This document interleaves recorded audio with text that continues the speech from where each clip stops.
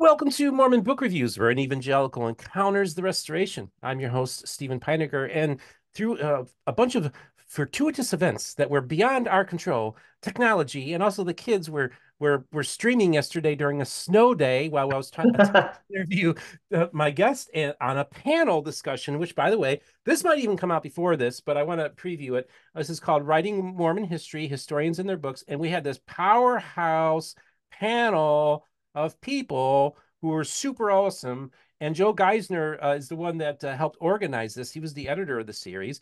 And one of the names you'll see on here, if you can just barely make it out, it's Stone, Daniel Stone, what wrote a chapter. And what this is actually a fascinating book. And by the way, later this year, this spring, before Mormon History Association, volume 2 of this series will be coming out. Of course, folks, this is the gentleman. I interviewed him in the summer of 2021 up in Live Oak, Florida, where I was a property that I would take care of during the summers.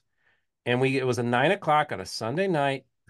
We just turned on the camera and we talked about William Bickerton, a forgotten Latter-day Prophet. And I'm going to leave links. So we're not really going to talk about William Bickerton in this interview because, of course, we already have that interview and we have the book. I'll leave links in the description for you to be able to purchase the book.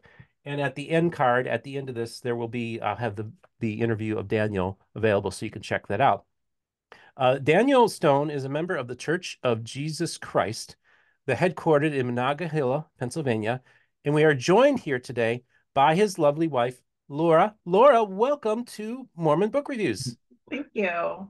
The reason why, actually, I was talking to Daniel on the phone earlier today, and he goes to me and he says, so basically, long story short, we were like, okay, we were doing this panel discussion, and then all of a sudden, Daniel was our last person, and we'd already taped 2.5 hours, by the way, at this point, folks. It was epic. And we were about ready to hear Daniel's story, and his internet was kind of crappy. And so we weren't able to do it. And I just said, you know what, Daniel, we just got to go ahead and tape a separate segment. So that's what we're doing today. So this will be the part that we would have heard yesterday, but actually I think it's going to be better because we're going to get color commentary from Laura, because you had mentioned to me that she was reminding you of a lot of things that you had forgotten about as you were kind of strolling down a trip down memory lane. Now, I Yeah. want to talk Yep. about this church, the Church of Jesus Christ, and I want to share this image. So this is their edition of the Book of Mormon, and I've talked about this church a ton of times, you all know. And I had the apostles sign their names and give me their very favorite Book of Mormon verse. And I thought that was really cool. And Joel Cool. Gately, the president of the church, actually was the individual who went around and collected those signatures for me, which I was really touched by. And as we're taping, I'm actually be picking up Josh Gailey at the airport tomorrow because Cool. this weekend they're going to be doing a preaching service at the Forest Hills congregation in Holiday, Florida. And I intend on being there. And there might be a couple other YouTubers coming as well.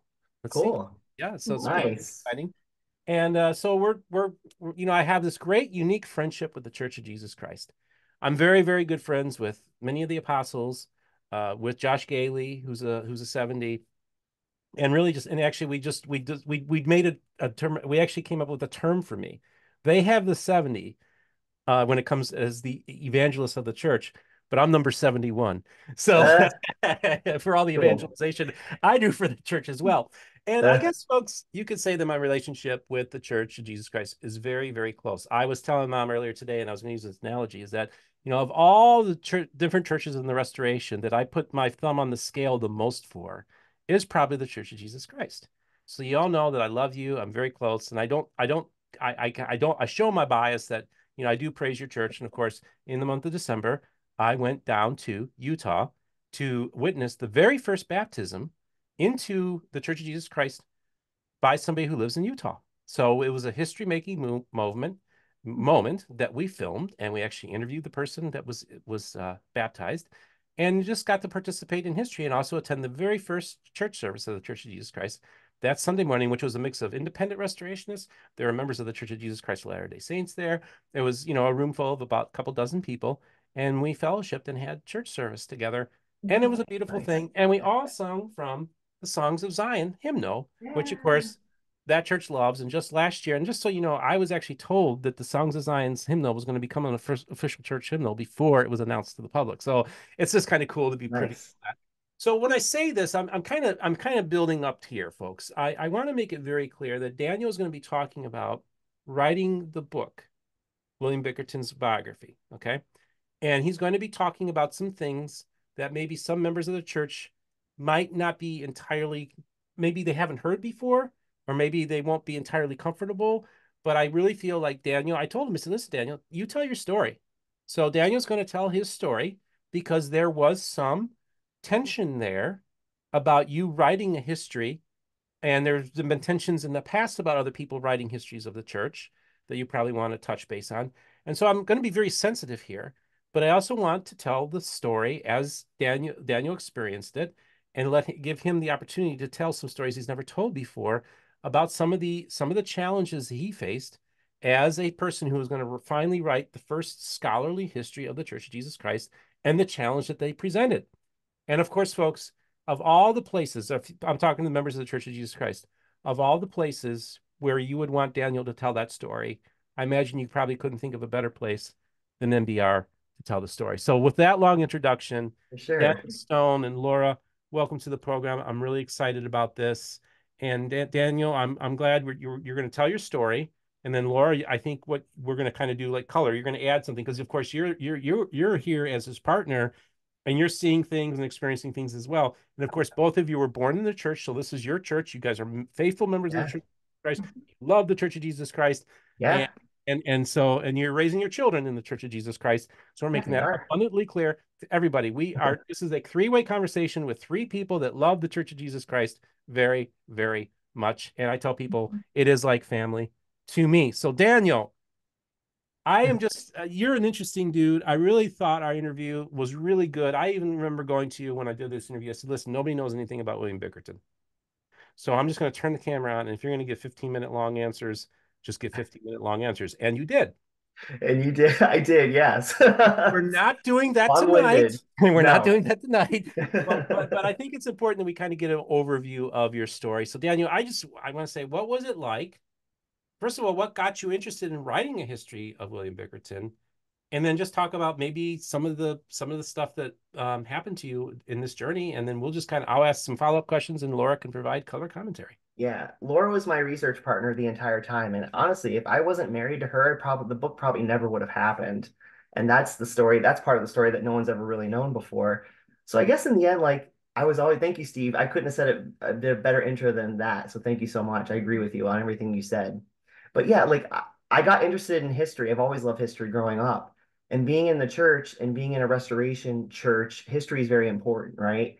And occasionally you'd hear about this guy, William Bickerton, that started the church, but there was really like nothing on him other than like this vision that he had. I'd occasionally hear because I went to a branch, we call it our church's branch. I went to a branch where one of the elders specifically was really into history, and then another one was into history. So they always really liked it. So I heard stories, but I just didn't I wanted to know more about William Bickerton. So when I studied history, and when I went to the University of Florida, I always had this like desire that I was going to write a book on William Bickerton. Like I wanted to know more. And I kind of was hearing bits and pieces that like it would be hard because, where are the documents? Do I have access to the church archives? What's in there? I mean, there was a lot of unknowns. So I really had that desire because there was very little written about him. And I love biography. So I guess in the end, the story about it is like I was in a rock band. I was in a punk rock band. We almost got signed, and I kind of quit that band so I could focus on like history and church and all that stuff. And looking back, I kind of think to myself, "Oh man, did I do right?" But ended up working out because I was able to write the book, and it was to put my focus in it. And I met Laura during that process. I met her when I was at grad school studying American history with a focus on a lot of it was on religion. And Just real quick, Daniel. What yeah. what what role did you play in the band? Oh, I was the bassist and the singer. Oh, so man, so they you were the singer, so you were probably not replaceable He then. No, broke up the band. I broke up the band, and I am not like even to this day I regret it. Like it was hard. It was not easy. And I was in a band with my cousin, and we were always in bands together. So it was almost like breaking up not only with your band but it was hard. And looking back, I think to myself, oh gosh, like should I have done that? Maybe I should have done both. But it is what it is. I made that decision, but now I'm in a band with Laura. and I'm in a band again with my cousin, so it all works out. Awesome. We're back to circling, but Awesome. anyway, but anyways, yeah. So when I met Laura, I was telling her about my desire to do that, and she was like, you told me about Jan Bork, right? Yeah, so a friend of mine growing up, her mother is the niece of the man that Daniel ended up getting these documents from. And she had said that her uncle just would not give the documents to anybody. Several people have asked for them, but he never trusted anybody. And her and her mother were able to call him and say, Daniel's a good guy. We met him, trust him. He will do right by it. And then Daniel, a couple weeks later, got a call and said, hey, want to come to Kansas and get these documents? Yeah, Alex Robinson. Mhm. And he had a ton of stuff he had done. He was in St. John, Kansas, was where Bickerton was, and he had a Right, ton and of just to be clear, this St. John's, Kansas, was actually his attempt to start Zionic community, if you will. So Yep. that's very fascinating, which Yep. would So he ultimately had a lead to the split between the church as well. Yeah, Mhm. absolutely. So he had a ton of information. The first historian to ever really do really good information on Bickerton was Gary Entz, and he was a really good scholar, did two great articles. He did a part of his dissertation was a huge chunk was about the Zionic, community that Bickerton tried to create in St. John. And he got a lot of stuff from Alex because Alex had done the digging and the research through the microfilm. So Alex was working on stuff, and yeah, like Laura said, he was so kind. He called me and he said to me, Daniel, I was really touched by this. He goes, Daniel goes, I've been praying about it. I'm getting older. He was in his 90s or close to. And he said, he's like, I feel like I'm supposed to give these to you, and I've never given these to anybody. So that made me feel really good. So he like hosted me in his house, took me all around St. John. I took lots of pictures. He gave me all these documents, which was awesome. So that kind of put me out to the races, which was a lot of newspaper documents, which was awesome because, like I didn't have like it wasn't just church documents. It was ton they wrote a ton in the newspapers. The middle of the book, especially when they're in Zion or in Zion Valley, which later was changed to St. John, most of that's coming from the newspapers that the saints themselves, I call them the saints, the people that were there, a part of the church, the Bickertonites, they were the ones writing the articles themselves, putting an editorial. So a lot of times people are like, oh, you can't really trust newspapers. It's like, well, you can trust these because most of these were written by the members themselves, which is pretty awesome because they were the ones starting the community from the ground up. So they were the ones writing the papers. It's really interesting. So that got me off to the races. But like I needed to get church minutes. And so I had to like talk. So I talked with the general historian of the church after I got this information, which he was fascinated by the fact that I even got these documents. He was like, wow, like no one's ever been able to get stuff from him because he kind of like left the church, kind of, or the church. That's complicated. He feels like he got kicked out. He feels like the church left him versus kind of like what Bickerton is. So he had all this stuff and he was amazed that I got all this stuff and I showed him and I was like, I really would like to get the minutes. He's like, well, we need to write a proposal to the apostles. So I wrote a proposal to the apostles saying like, can I please have access to the archives? And specifically, I need like lots of documents, anything that's original, but I really need the minutes, especially. And I kind of said, I'm going to write an objective history. I want it to be scholarly as best as I can. I want to write it as somebody that this is not going to be a faith promoting book. Like I want it to be a historical book. And I specifically said that in the proposal. And eventually they gave me access to it, which I was so grateful. And when I got those documents, it was funny because when I got the email from, it wasn't the general historian, it was another individual that was a part of the historical committee. He sends me the email, and I only got one document first before I was able to get other stuff in the archives. They didn't give me access to the archives yet. They just gave me the minutes. And it was a transcription of all these minute books that the assistant general historian Idris Martin had did in the past, which was a really good transcription. He got a ton of stuff in there. It's a very, very big thing. And in the email, I got the email and then I got a phone call. And basically it was like, listen, if you have any like faith or issues or doubts, call me immediately. And I'm like, what? Like, why, why would I have faith doubts? Mhm. Like, because I'm like thinking, like, I got a bachelor's and a master's in history, right? Like, I'm teaching college history at the time, like as an instructor. so I'm a paid historian. So why are they saying this to me? This is kind of weird, right? Like I was like, okay, well, thank you. I really appreciate it. I mean, I appreciated his care and concern. It was very nice of him. And I kind of said that to Laura, like, that's kind of funny. And you look into the history of it, and then this is where I kind of learned. Diving in, it's like when you dive into the Bickerton history, I was diving into the deep end right away. There was no shallow end. And in order to understand, you know, yeah, and in order to understand Bickertonite history, and I have no problem saying Bickertonites, especially as a historian. Bickertonites, it's great. Like it's a good way to differentiate it. But like to dive into it, you got to understand Mormon history. You have to, because William Bickerton comes out of the Mormon movement. A lot of people in my church have issues because there's this stigma of like, we're not Mormon, because of all the stuff that's happened in the past, you know, the stigma, you know, it's like, listen, you and I know, like, we love people part of the LDS church. They're wonderful and they have a very rich history, just like the Bickertonites have a rich history, like everybody does. But unfortunately, there's this stigma with all religions. It's goofy. I don't agree with it, but it is what it is. But we come out of the Mormon movement. My church comes out of the Mormon movement. There's no getting behind that. I stick I stick my what I don't know my staff in the sand on that one because we do.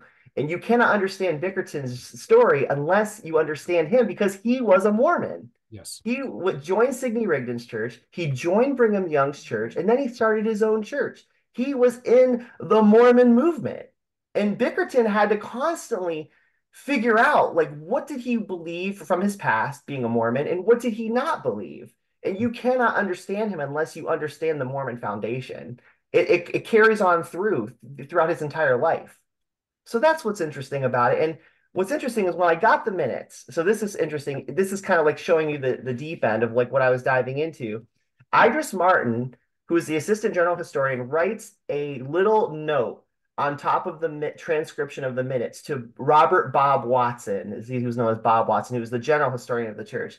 And he says, and I'll read it to you what he wrote. I actually wrote it in my dissertation for my PhD. So like just to kind of understand like what I was going through. So I'll read it. I said, over time, others in the Church of Jesus Christ attempted to write more honest examinations of the church's history. Unfortunately, they received opposition from the church's leadership. Things like, I didn't really know this. Documentation about these incidents are scant, but one example is telling. During the 1980s, Idris Martin, the assistant general historian, transcribed large segments of the church's early minute books for publication. However, in a revealing note to Robert Bob Watson, the general church historian, Martin expressed his frustration that the church's leadership ultimately prevented the church historians from publishing the minutes. So this is why I kind of realized, like, oh, like maybe this is why they told me I need to worry about my faith because these minutes they tried to publish them and they were stopped. He remarked, Bob, I am sure you have considered how strange it is that we have had so much opposition about our history being published. Martin then presented examples from the past that he believed paralleled their current situation. Quote, Brother William Cadman Sr. was asked by the conference of 1901 to write a brief history of the church to be read at the 40th anniversary celebration to be held in 1902, Martin reminded Watson. When Cadman was asked to read the history, he confessed that he had not written anything on that line, then related many incidents of the past that would, quote, not have made a very pleasant history. And then Martin gave other examples. A considerable manuscript was presented to the General Church Conference of 1903 by Brother Bickerton, but it was rejected because a part of it covered the period of time, 22 years, in which he was separated from the church. After a few decades had passed, conference again asked Brother William Cadman Jr. to write the history of the church. The church did publish Brother Will's history of 413 pages in 1945, but Brother Will, no doubt, did remember the words of his father about the unpleasantness of the past. It did not write about the many times our brothers were misled by the revelations that were not of God, the serious public quarrels and failures, even the reorganization of the church in 1904, the incredible claims of greatness made by Brother Bickerton. In the end, Martin offered this conclusion. The only way you can learn about our church history is to read these 400 pages I have given you. They cover only the first 57 years of our history. I have tried to write these pages as an exact copy of the minutes written by our brothers of old. We cannot change what they have written.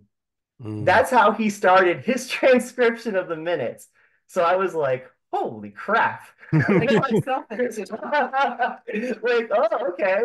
So then you realize, like, and then I found out looking into Idris Martin, he ended up leaving the church. I don't know all the details about it, but every single person, as far as I know, that tried to write an objective history of the church that was in the church or tried to do objective things with the history of the church, they all left the church for the most part, as far as I know. I think And I'm the first one that stayed. so there was a sense that, hey, there's the possibility that they probably thought it could happen to you. And Absolutely. it's interesting to and I think, would you say in large part the reason why these people who had previously attempted to write the histories of the church left the church was as much because there was opposition to their work, and it kind of caused them to be frustrated and ultimately Yeah. leave? Okay. I think it really stems from is that we're a small group, especially in the United States, right? And so everybody knows everybody, everybody's very close. Everybody's considered like you're kind of taught, and in a lot of ways it is true. You're like family. So when you're family, and this is where it comes down to pride, and I'm going to put my own personal opinion in there, where you have elders who think that they are holy, that they can just like domineer over people and be demanding of people who are also like your equals, right? But they're a part of your congregation. Every single religious organization and non-organizations, we have that. It's the pride of man, right? You see that. And this is oftentimes what makes people leave. Idris Martin, I have some of his journals, and I kind of read some of the things he wrote, and he was very hurt by a lot of stuff that he had encountered. And then I knew that. So I got this stuff, and then eventually I got access to the archives, which was really cool. And I got to dig through a lot of stuff. I got really cool pamphlets. I got like copies of the Ensign. Laura was with me. It was super awesome. Got to go through all this. It wasn't really organized like it is now, so it really was just like going through papers in a room in the headquarters in We Greensburg. spent my birthday weekend going through the archive. You're making me look bad. My birthday, we were sitting in a library going through microfiche, looking for newspaper articles. So I was right there with him, helping him do stuff. Yeah, she's not making me look very good. I kind of sold it to her. I'm like, listen, we'll go to Pittsburgh for your birthday. But while we're there, can you help me go through microfilm at like California with University of California, California. Pennsylvania? Like, can you help Oh me yeah. go through that microfilm? And then we went to the Heinz History Center, and we got to Yeah. see like an original hymnal from the church. We went through a ton of microfilm. There she was a rock star. She found a ton of stuff for me. He would tell me like what topic we were looking for, what dates, what person, and I could just scan and go there. And then I would hop to the next computer and I go, what do you want me to look for now? And then I would scan through and find stuff. And then he would actually read it and get the context of it. But we made a good team. Yeah, We made a good team. she was awesome. So like yeah, so I basically I had to find stuff. So the archives, I got a ton of stuff. She helped me with all that. We spent several times in Pittsburgh, and she helped me go through all that. And then I was told by the general historian later on. So I'm like learning piecemeal. Like this, you'll see it's a step-by-step process. This is the research phase. I spent how many years did I spend researching? 5, 6 years, all out of our dime. This is why I needed her on here because she was a saint. Like this people like you said, and it made me feel really good because you said last time we talked that people sometimes ask about me like, oh, where's Daniel? I spent so much time doing research and going to conferences and spending so much money of our own money doing this, thousands and thousands and thousands of dollars in time. I even took my full-time job and convinced my bosses to let me work part-time so I could do the research and write. I mean, I'm basically paying penance to her now because I don't go to these things anymore for a while because it's just like I spent so much time. I need to be with my kids and my wife. But anyway, so yeah, we went Well, through just that. real So quick, anyways, real go quick. ahead. Mormon History Association is in Cleveland this year. I'll be there presenting. I don't know. That's not too far from you. That's all I'm No, saying. it's very close. It's very It was like close. three, four Yeah. hours. No, it's only like two and a half. Oh, two and a half. Yeah. Okay. So just a Yeah, thought. Okay. you can go to the Rock and Roll Hall of Fame over there. Yep. But anyways, yeah, so I told the general historian. So the general historian of the church was a real good friend. He kind of then, after all this, let me go through the archives, giving me the minutes and all that. He then says, you had a really good success with Alex Robinson, which is like fantastic. He's like, and I never expected that to happen.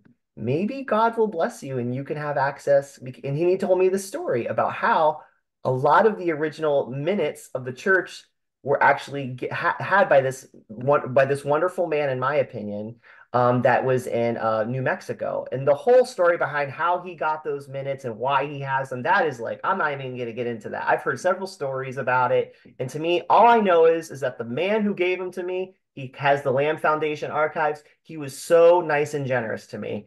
And so was the general historian. Everybody was very nice to me. I don't know why, but I'm very grateful for that. And he says, maybe you can talk to him. So, and that's the other thing. He ended up leaving the church, and a friend of his ended up leaving the church because, again, they were trying to do historical things with the church. And there was some disagreement, and I won't get into the specifics about it, but it got to the point where, again, they left. So, again, this is why I think people were nervous about me. Um, and so, anyways, he's like, why don't you talk to them? So then so what I ended up doing was like, well, I basically played a card like with Laura. I said, well, you know what? It worked last time where if I knew somebody who knew me and then knew them, they could put in a good word for me. So I found someone that I was friends with that knew not the man in New Mexico, but the other guy that worked with him. And because they had left the church and they were still friends. So I said, can you put in a good word with me with this person and ask him if he can put in a good word with me with that person who's got the minute or like all these documents so I can have them? And she was like, oh, sure. And she did that for me. She wrote like a nice letter, a nice email. And he called me and was like, because she told him what I wanted to do, how I wanted to write an objective history. And he was so nice and said, just be careful when you do it. We got railroaded, he was not happy about it. And he's like, and I'm going to put in a good word for you. He put in a good word for me. That person not only contacted me, and he literally said, he said to me, he goes, I've never done this for anybody. He goes, I'm going to FedEx you everything that I have. He goes, I'm going to spend the next like weekend. I have everything. I have a ton of stuff digitized. I have most of it transcribed. He hired somebody to transcribe everything. So I had things that were text searchable. So, and then he's like, and I'm just going to give you access. And then he kind of was like, so then he was just like, all I ask is that like what I give you, just use it for the book. And he even had me sign something. He said, just use it for the book. I've never done this for anyone. So I did. And also the agreement was too, when I got the stuff from the general historian and from the church and from the apostles, was that this is for your book. Don't give it out to anybody. So from both sides, I was told, this is for your book.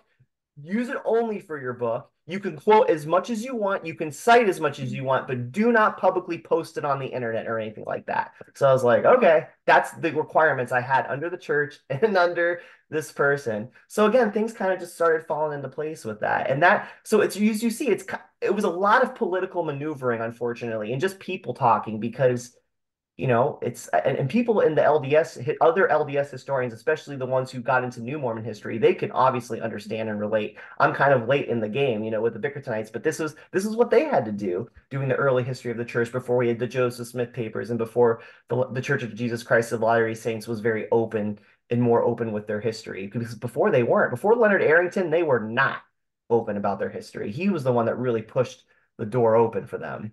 But even in like the official ways that he got documents, but we also got documents in some extremely random ways of we were at conference in Pennsylvania and we had this older brother come up to us with this giant eagle paper bag and say, hey, I have some documents for you. Here you go. And later on in the evening, we went through it and he's like having a heart attack. And I'm like, what's going on? They're at my like, aunt's house. I have my hands on a paper from 1930s. No, 18. Oh, 1830s, like excuse me. 1850, no, it was 1870s, I think. From Yes, Alexander Cherry. Oh yeah, that was okay. I'm sorry, that was hand wrote, and he had the paper in a giant eagle paper bag.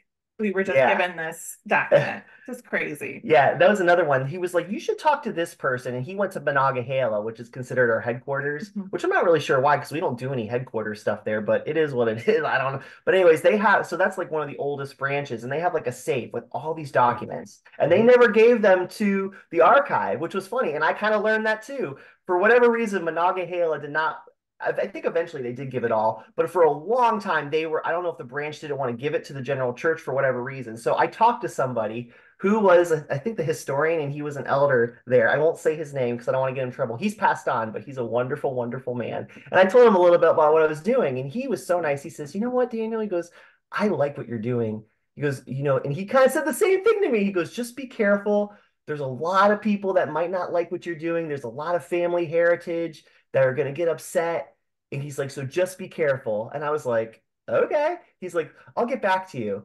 And then sure enough, I found out. So when he gives me this paper bag, I'm like, well, thanks so much. And he's like, well, he's like, just look at it later. Just look at it later. Because we were at like a conference. I don't think he wanted people to know he was giving it to me.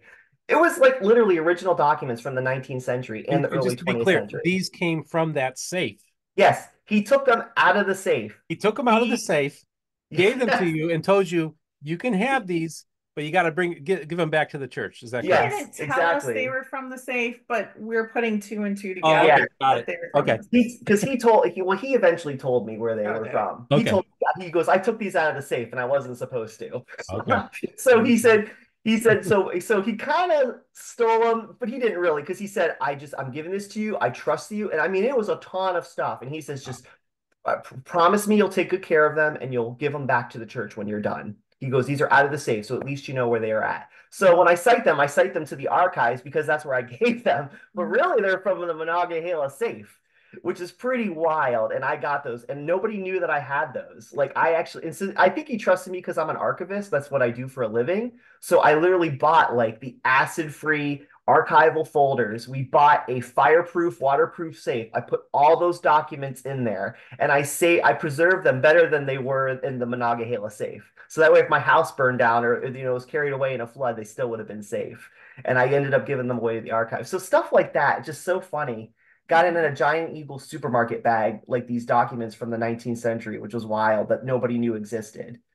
And I even took scans of some of them and put them in the book, which was pretty funny. So yes, it was a lot of people doing things that they probably maybe shouldn't have done or were more open to doing things, and they gave them to me. So that's kind of the story of behind it.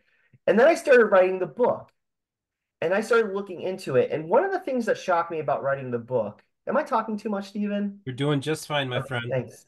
So thank you. So like as I'm writing the book, one thing really shocked me was that I never knew this, that Bickerton had the Job 19 read at his funeral for like his eulogy. Mm-hmm. And that's not a want something you really want read at your funeral. He had the whole chapter read. Sometimes they read the part for eulogies where it's like, oh, I'll see my savior, something like that. There's a nice part to it. But the whole thing is very sad. It's about my kinsfolk. Part of it goes, my kinsfolk have failed and my familiar friends have forgotten me. And then he goes, all that my words were now written, that they were printed in a book, that they are engraved with an iron pen in the lead and the rock forever. And I realized at that moment, doing all the history, to make it the story short, was that Bickerton, he was so disheartened when he died. He had this read basically to say, and he had one of the apostles of the church read it, that was his friend, basically saying, I have been disowned by my own church for wrong reasons, and please someone write my story. Like Mm-hmm. that shook me when I read that because in his biography, as Idris Martin wrote, he wrote a biography of his own story that the church refused to publish and give out because it talked about the 22 years of his life where he was still doing stuff and doing missionary work and things like that. And the church didn't want to acknowledge that because he was technically kicked out of the church during that time. That's why they wouldn't publish it.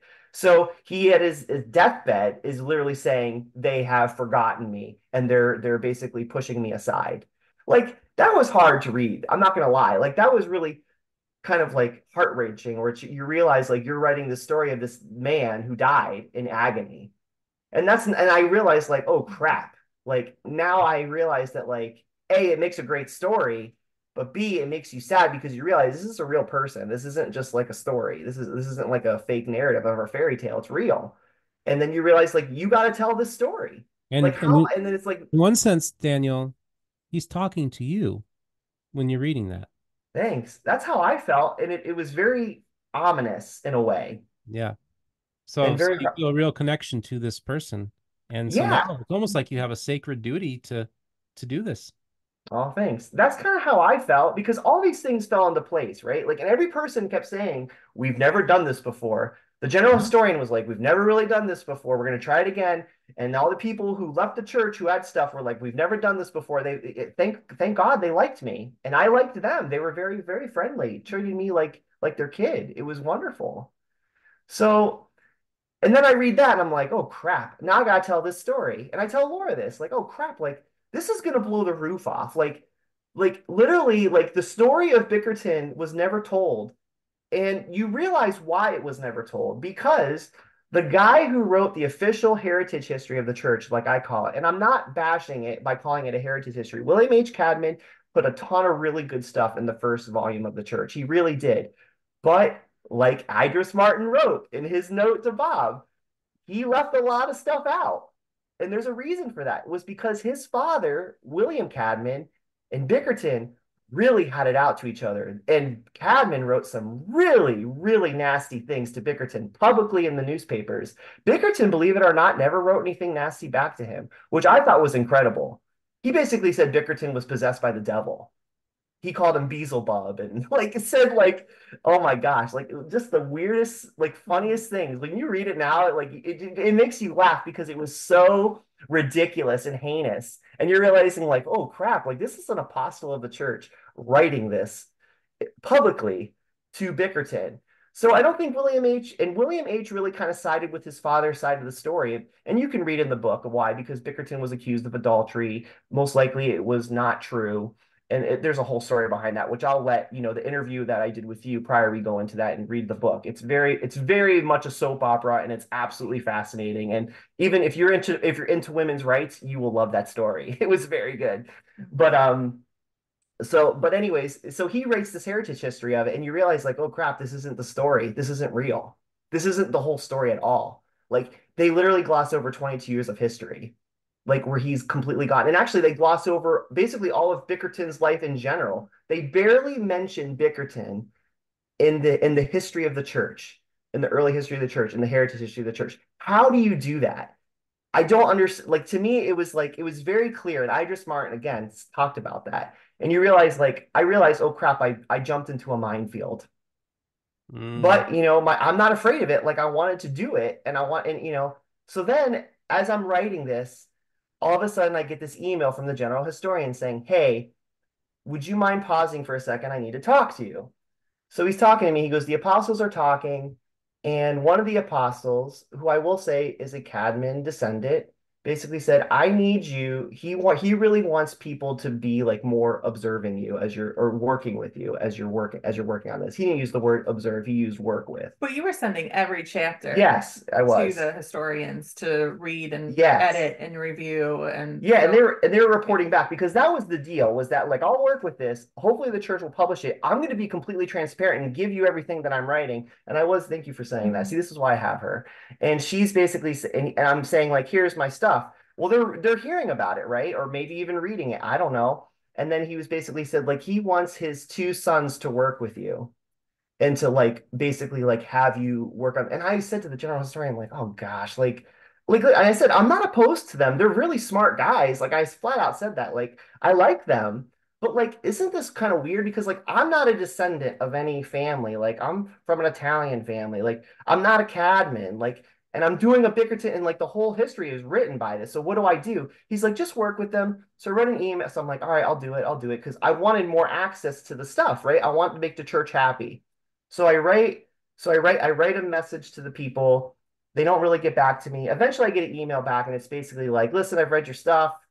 And it was from the sons that wanted to work with it. And they're like, we don't really like one of them was like, I don't really like what you're writing.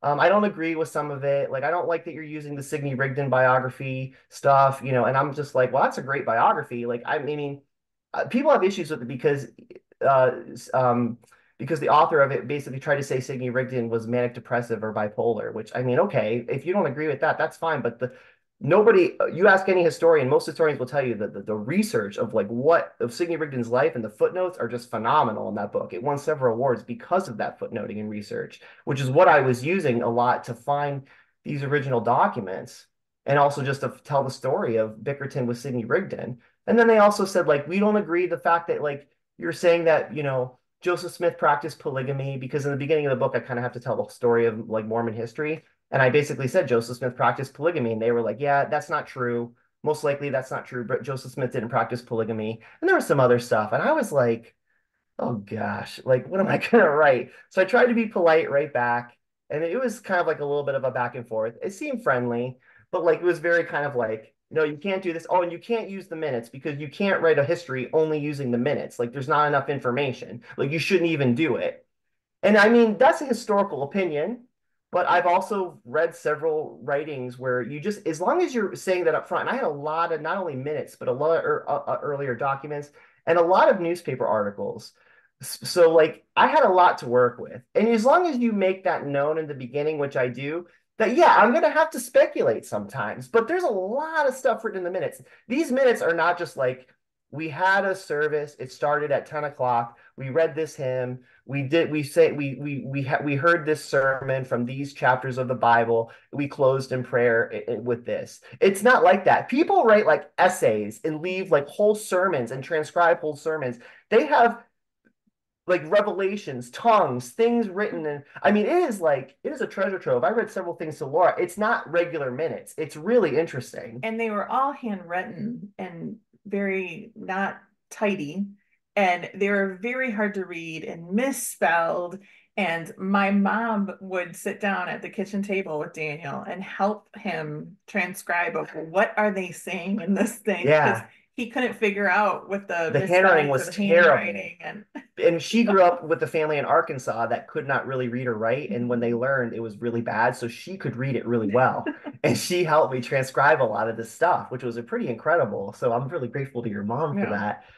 So yeah, like, and eventually he was just kind of like, we're not, I don't have enough time to work with you on this, but I don't think you should do this writing. And I was just kind of like, all right, well, I guess that's fine. Like, so it kind of worked. I mean, in a way it worked out because I was still had that freedom and they kind of chose not to do it. Well, then I found out that like some of the apostles were not happy that they chose not to do that. Or at least that's what I heard. And but I was on my own and I'm like, okay.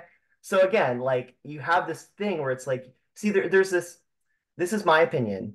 You have this fear where you have to protect like the church. You have to protect like and like you have to protect like like what was already taught or even the family heritage. It's like there's a lot with any religion. There's a lot, especially if your family's in it for a long time. And this goes for everybody. It's not just for this person. It could even go for me. Your identity is attached to this in so many ways. It's like embedded in you. So if you have this thing where you kind of know, like, oh crap, there might be something coming out, like you might want to make sure that it's not going to be, you want to kind of keep an eye on it. Like that's kind of how I felt. Like, and I was willing to do it, but I wasn't really that keen on it, but I kind of just went along with it anyways. And this is a story I never told, but Laura, well, you remember me talking with you about it, being like, I don't know what I'm going to do. Like, because I know, because now that I'm reading the stuff, I know what's going to come out. And I'm only seeing the surface. Once I really start digging, I'm going to really see there's going to be a lot of stuff, and it's not going to be good on Cadman. It's going to look really bad, and I can't sugarcoat it. And and Bickerton's going to look bad at times too, and I can't sugarcoat that either. But it's history. We as people suck. I don't understand why it's so hard for like I'll get on my soapbox for a second. Human beings suck. I suck sometimes. My wonderful wife, she never sucks. But like everybody else sucks. Mhm. And even religious people suck. Like, and I don't understand why that's so hard. We just need to grasp it and accept it. Yes. Like we have pride. I totally agree with you. And I actually talked to Latter-day Saints in Utah, just even regular ones, and say, listen, the Kendall image that you've created of Joseph Smith, it actually does more harm than good. Because Yes. the reality is that Joseph Smith was a man. He was flawed at times. He did things that I don't agree with. There's a lot of accusations leveled against him, and some may be true, some may not. Like I said, I'm just neutral on all of this. But I tell people, I said, Joseph Smith actually, as a flawed human being, let's just take all the accusations, everything negative that was ever said about Joseph Smith, and say, okay, that's all true. He actually fits in better as a producer of scripture than the Kendall hagiography edition of Joseph Smith. 100%. Because when evangelicals attack Joseph Smith and his character, I'll be like, okay, are we talking about King David or Solomon? Right? Okay, That's what we say all that's the time. yeah, Yeah. that's my point too. That actually, if you want to actually make the claim that Joseph Smith is an authentic producer of Scripture, he actually fits in better as a man of flesh and bone, a man with flaws, a man who was not perfect, and actually, I think it actually strengthens the case. That's the argument I make. I think and I think all too often, and again, evangelicals do the same thing. The movies they make about biblical times, everything's, real clean and everything, Jesus got blonde hair and, everything, there's this image that we have that we've all created that we want to live. And then when we, it's like so many people had problems when, I helped kind of break the story with the Joseph Smith photo, right? That was awesome. And, Yeah. and people didn't like this because it didn't comport with what they had pictured Joseph Smith as being. Now, by the way, folks, just his hair was actually much lighter, but the way the daguerreotypes that were done, this showed up as darker. Mhm. So yeah, this is a real man. William Bickerton was a real man. Cadman was a real man, and that's fine. It's to me, it's even more beautiful as a result of it. Because it shows, like, because I always say, man, if King David and Solomon made it into heaven, we're good. Like, it gives hope for everybody. Yep. Like, I mean, I don't know if they did or not, but like, if they could have, then we're fine. We're gonna be okay. Like, and I like that about the scriptures because I really would like to think. I mean, this is me putting my religious hat on, that God is merciful, right? And we need to know the good and the bad. They didn't hide it in the scriptures. So why are we so afraid? Why do we throw, I always call it heritage history. Why do we throw these heritage histories out there? They're so boring. And a lot of people don't like that. And people even feel like they have experiences where it's like, well, we shouldn't talk about the bad. It's not good. Where to me, it's like, I don't, you're losing out on the full drama and the struggle and the overcoming of that struggle. What, like, when you leave out the struggles, like, why would you do that? What a boring story it would have been if Jesus was like, yeah, I did these miracles and then I resurrected and it worked out great. Great. Well, Yeah, so, that'd well, be how great. did you die? Yeah. Like, what happened? Like, Well, did your disciples, like, did your disciples like leave you? Like, I mean, you know what I mean? It's like, it's yeah. crazy to me Well, that people want, that religious people feel that way. see, and this is the other thing too, is like the idea of the restoration is to return to the primitive. I call the Church of Jesus Christ in particular the primitivists of the restoration, right? I call them the April 6th, 1830 church. They're probably the closest to that church, like that we familiar to people. But I also like to point out that read Paul's letters, and he's talking about the church. It's a mess. Yeah. It has scandals. This is the early church that we all want to go back to. We want to do the first century church. Guess what, folks? There were people sleeping around with each other. There was scandals going on. It's all documented in the scriptures. And if you actually want to make a better argument, then is that tell the story. The story has to be a full story. And you need to include all the good and the bad, because Yep. then it actually makes it more accessible and brings it down to a level that we as humans can relate to these people and recognize they're just like us, Yep. and that we 100%. can we can be used by God just like they were used by God. And because unfortunately, I think people have in their mind this image of a man of God is this, and that. Well, can't have some of those qualities, but we're all full humans, and we're all flawed, and we all look through a glass darkly. Yeah, Mhm. 100%. I couldn't have said it any better. And like we were talking about in the other interview, when I kind of started and then my internet crapped out. Whereas, like I was saying, within the Latter-day Saint movement, when you have history, we have every single Latter-day Saint church, and not just any Latter-day Saint, a lot of churches, Christian churches in general, they have like this belief where it's like we have to prove like we're the one and only true church, like we're the primitive church. And like you said, I couldn't have said it any better. It's a mess.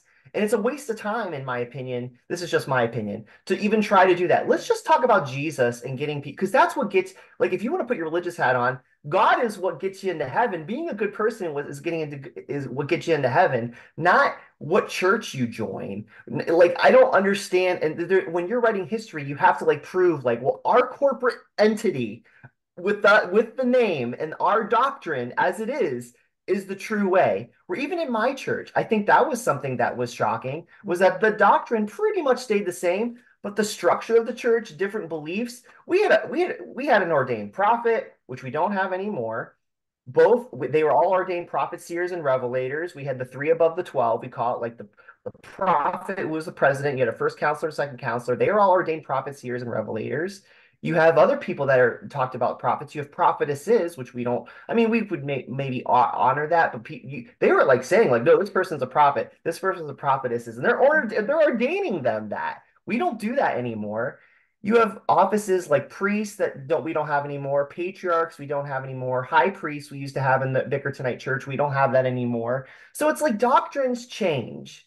And I think that's hard too. It's like when you study religion, you realize it never ever stays the same. And when Jesus, this is my opinion, when Jesus came, he established the way. All this structure, other than or having the 12 and having some evangelists and having some women follow him, that was it. He died. All that structure came after him. And then we like to take it as canon and say, well, this book, the Bible, these men who we can't even prove if they actually wrote the book or not. I'm not bashing the Bible. I'm just speaking as a scholar. And then it's like we hold it as canon, as holy word of God. It's infallible that this structure of the church has to be the way it is. But as human beings, we are constantly evolving that structure. And even in the Bickertonite church, that happened. Every single church, religion, doesn't matter. The Mormon church, every single one, it's happened. And I feel like you were saying, that's where people go, oh my gosh, this they're not Ken dolls. Oh crap, they really did evolve and change their mind over time, even on the scriptures and how God talked to them. What do we do with that? And they made mistakes too. Sometimes they had revelations and they weren't from God, most likely. What do you do with that? This person's supposed to be a prophet. Well, guess what? Prophets can have false revelations, and you're still a prophet. It's okay. I mean, if you want to look at it, or if you want to be a person of God, a woman or a man of God, you can have your moments of being a person and still be considered, hopefully, and good in the eyes of God. Why is that so hard to accept? Hmm. Interesting. Yeah. Well, and I tell people too is that, the disadvantage that Mormonism has, if you will, is um we get to read what the opponents of Mormonism had to say almost immediately. So in 1831, you had the book Mormonism Unveiled. Imagine that in the early church days, while Jesus's ministry is still going on, somebody wrote a manuscript, Christianity Unveiled. I think our view of Christian history would be much different. And honestly, I'll tell you, evangelicals who love to bash me, by the way, they hated the fact that I went to that baptism last month. Okay, some, okay, some. But I'm telling you, if somebody was there documenting the history, early history of the early days, I think we'd have a much different view of the early days of the church than what we have, because we only hear one perspective, which is what we hear reading the Bible. We don't get to hear the anti-Christian literature, but we get to read the anti-Mormon stuff. So now we have, so it actually kind of gives us kind of a template of what it might have looked like in the early days of Christianity by looking at the early days of Mormonism. So that's just a thought I want to share, because I think like, Yeah. actually it was John Dehlin of all people went to me and said, and one of my interviews is we all could use epistemological humility. And I think that's what's really Amen. Hmm. I agree with that. Couldn't have said it any better. Absolutely. So I want to just kind of wrap this up a little bit here, but I want to make sure that we've touched base on like I want to make sure that if there's more to this, some more points that you want to hit on, please. Yeah. Okay. And I'll just hit the highlights because we're getting closer to the end, unless you have anything you want to say. Okay. So we'll just hit it. So eventually I'm writing the book. I get to the point where, Signature wants to publish. And you can read it in Joe's Right. So just wonderful to be book. clear, it's actually talked about in this book, right? That you're Yeah. well, and it tells the story of how originally you were going to write for the church, but eventually you ended up being able to go with Signature Books. Yeah, because eventually I was told by the general historian that, like, listen, the apostles want you to change some things. And I was like, well, what do they want me to change? They were like, well, they want you to take out that Joseph Smith didn't practice polygamy. Some of them did. Not all the apostles did. He actually told me one of the apostles took him aside, and this apostle passed away now, so I can say this. The general historian, who is such a sweet man, he took me aside to make me feel better after I got this news. He said, one of the apostles actually took me aside and said that this was the best history of the church he's ever read, and he was kind of outnumbered, but he said it was fantastic and he wouldn't change a thing. And that made me feel really good. But there was a lot of them wanted me to take out that Joseph Smith practiced polygamy, because I said like it was a historical fact he did. I don't, to me, I don't see how. I mean, I have friends wonderful friends who say that, but I don't agree with that. Historically, it's considered a fact.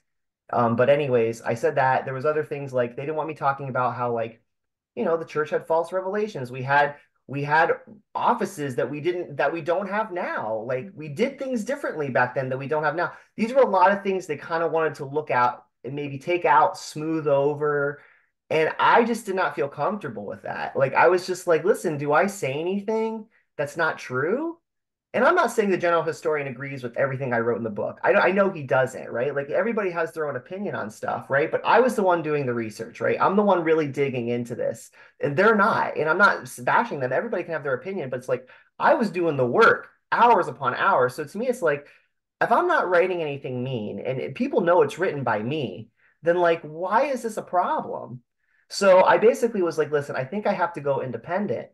And he was like, all right. So, and I said, well, here's the deal. Like, I'll continue to give you everything. Like, I'll be honest with you and I'll keep the Mhm. apostles abreast of everything. And that's the last I kind of heard of it. Like, I was kind of assumed that was allowed. I never heard anything otherwise after that conversation that I was allowed to do it. And then Signature Books, as Joe talked about, he met me. That it was very fortuitous how it happened. They were very interested in the book. That, you know, they were ready to publish it. So when it got to time to publish, and the manuscript was already given to Signature Books, and they basically were peer reviewing it at the time, and it looked like it was going to be accepted. Everything was looking really good. I get this letter. I went to work, and it was like 6 in the morning, and I get this letter in the email, and it was from the Quorum of 12, and it was basically saying, Daniel, please don't publish the book. Like, and I have it in the book that I write it, but I just basically said, we want to look over it more and we want to comb through it. And he basically said, we understand that these were men and they said and did things that were not probably good. And we don't want people to get hurt. That basically said, like, there's family members and there's people in the church that have attachments to these things. And we don't want to hurt them. Something like that. Basically, we don't want to hurt people's feelings. We don't want to make the church look bad. Again, it comes down to like, and I get it. I'm not bashing the apostles. Please hear me out. Their job is to protect the church. It's their job. I get it. My job as a historian is to tell the history as best as I can interpret it. So it's hard. And I knew going into it there was going to be this dynamic.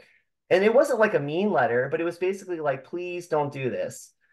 And I wrote, this is where, and I was pretty naive. I was pretty like, Laura always used to call me a lamb. I'm not really a lamb anymore. I've kind of taken my punk rock Daniel Stone back. And now I'm more like willing to fight and stand up for myself. Back then I was a big lamb and I was like, but this is where I got to the point where I was like, no, I need to write a letter. So I wrote a letter back to them saying like, no, I can't do this. I got to tell the truth. I got to tell the truth how it is.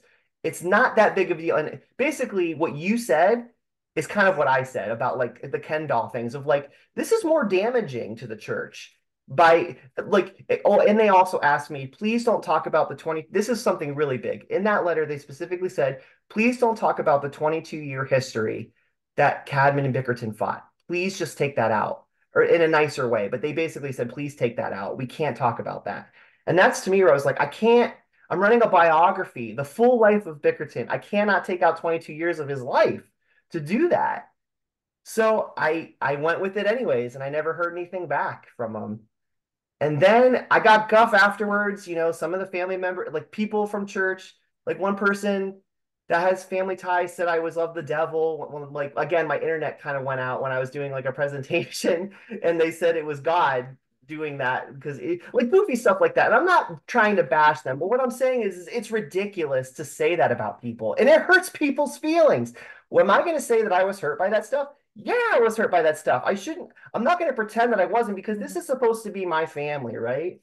They wrote mean things about me online and then they had to edit them and I talked to them and then they re-edit them multiple times. They say I'm not qualified and it still hurts. I've made amends with them over. I don't care about it anymore, but I just wanted to show like I don't go on the internet. When have I ever gone on the internet and said mean things about anybody like to say like, well, your work I don't like it. I'm honest about my experiences that I've had with people. Maybe people don't like that, but nothing that I'm saying from my interpretation and from what I'm saying is true. I was told not to do this. Maybe they have a different opinion on why it was done. Maybe I shouldn't have. They say maybe, a lot of people say, well, you went out of line. You should not have published this. You were supposed to do it with the church. I know I've hurt feelings with that too, and I get it. But in the end, like I was trying to write an objective history of the church, and like you said, reading that Job 19, realizing that I'm sorry, I'm getting kind of like fired up here, but it's true. Reading that made me realize that I had to do it. I had to tell his story. The guy literally died asking for it. And the church literally like just swiped it over and you don't want to talk about it. Like to me, it's ridiculous. And now, believe it or not, thankfully, and we'll end this on a good note, right? Like the church I think the biggest concern was people were going to leave the church. Nobody left the church. Actually, a couple people bought the book and got baptized in the church, which I'm not trying to do. Like I was trying to write a book And I actually had a couple apostles come up to me and say, like, I heard some people got baptized. I think things have kind of come around. And I think family members or things, people still don't like why I did it. They don't like that I used the transcriptions, or that some people don't like that I couldn't publish the minutes, which is funny because I was like, well, listen, I'd be happy to put this out in the public, but the church asked me not to do it. And the person who gave me the documents, all these people asked me not to do it. I have everything. And I was always told if I ever need to prove what I wrote, I'm happy to show that. But like, I would be going against what the apostles asked me not to do to publish it. I'd be more than happy to do it. And I even was been working on a project to do that. But in the end, I kind of go back to that, you know what? I promised the church I wouldn't do it. So I kind of put a pause on it because I want to honor that. You know what I mean? Like, I'm Yeah. not a like, listen, I don't care if people come up with different interpretations about my book in the end. I was the first person to do it. So did I make mistakes? Probably. Any historian does. History writing is not a science. You try your best to interpret it. And there's always going to be more interpretations. So if someone writes try to be objective biography of Bickerton and they disagree with me respectfully, that's awesome. That's the way it's all about. But I don't like trolling. I don't like people saying mean things that they shouldn't be saying I'm not qualified or things like that. That's just rude and mean and hurtful. And it's not polite. So that's where I get to the point where it's like, in the end, it's all better now because in the end, Mhm. and I believe I'm the first historian. And by the way, if I didn't write this book, this is where the capstone of it, and I put it in Joe's book. I got my PhD because of writing this book. I wanted to always go back to get my PhD. They read this book and they said this book, they made me feel really good. They said, we're going to use this as part of your dissertation. So it cut my time to do my dissertation in half because I did this. If I had listened and did not write the book, I would not have gotten my PhD. I would not have met amazing people like you, Stephen, or all these other people. I would not have traveled all across the country with Laura. We would have met amazing people, Mhm. historians, scholars, restorationists from all different pieces. I got invited to BYU more than once, like several times, to meet with wonderful, wonderful Mhm. people. And I would not have gotten a promotion at my job. I still work professionally as a historian and an archivist because of all this. Like, I mean, it was like, personally for me, this is like God showering his blessings down upon me. Like, I can't, this is my religious hat. I can't say it any other way. I'm so grateful. And I feel like I got to know William Bickerton. Yeah, I'm kind of biased. Like, Bickerton's not a perfect man. Neither was Cadman. I really don't think either one of them were bad people. They just were not good sometimes because people suck. We all That's have right. skeletons in our closet, every single one of us. And I don't understand why that's such a big deal.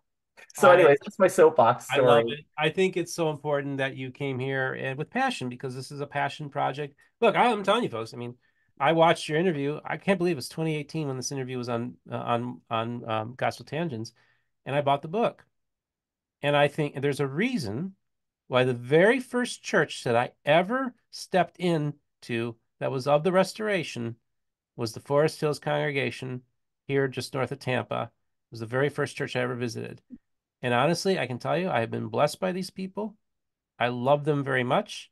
And if this book wasn't written, I probably would have never darkened the door of that church. And so I think you've Thanks, played a Stephen. I very didn't know important that. role. Yeah. So this is this look, I mean the Bickertonites, this church changed the trajectory of my channel because when I first heard about the Songs of Zion, before I even taped my very first episode, an apostle from Independence, Missouri, Patrick McKay, who's not even part of your church, he's independent restorationist. He shared with me the story of her. And actually I'm just gonna pull this out. So his wife, James McKay's wife, is from our church. Rice, that's Yes. right. Yeah. So I just want to share Josh Gailey wrote a nice thing to me. They dedicated, they gave me a copy of the We got Songs the of new Zion. one. Very Yeah, cool. Nice. last time he was in Florida. And this is a remarkable story. And your church is a remarkable story.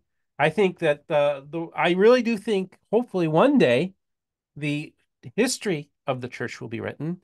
And I hope that maybe you're the one that writes it, Daniel, or at least inspires somebody to write that history. I don't think Be I will awesome. say this nicely. I don't think it's going to be me. I've kind of been told that they will never let me do that in a nice way, but they were kind of like, Yeah, we appreciate your historical experience, but they said, but you're probably not the person to write the history of the church. Okay. So Well, I was told that very nicely. Maybe one day, once my kids get older, I have a lot of documents. I collected more in my research just on Bickerton, and I did that on purpose. So that way later on I could do more. So it's still in the making, do you and I think would love what do to. you think you'll do in the future? Like what kind of future project you think you might are you thinking of maybe doing down the I road? mean, I would love to pick up where I left off because the story only gets more interesting when Alexander Cherry takes over the church after Oh, after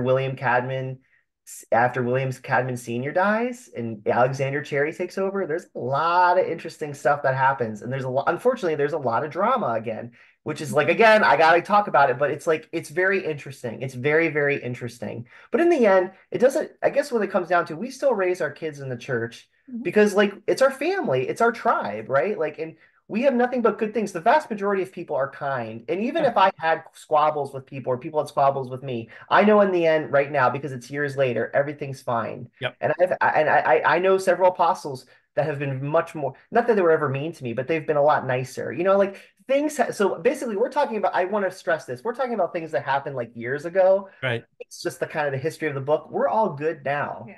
Like, and I still get fired up a little bit because it does bother me that but that people are mean, but I suck sometimes too. So it is what it Fair is. enough. You can Yeah. also see where the other historians and what they went through. You could Yeah. see why. Yeah, I totally understood. Yeah, agreed with you. Yeah. We always talked about we understand why they left because there were times where I did want to leave. I'm not Mm. gonna lie, and it was because of these things that happened. I just was like, "Well, I get it. I'm ready to go. Like this is crazy."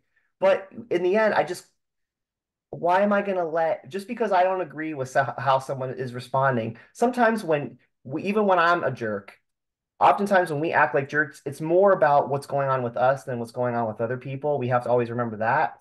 And also, you can't let somebody's opinion of you dictate how you're going to live your life.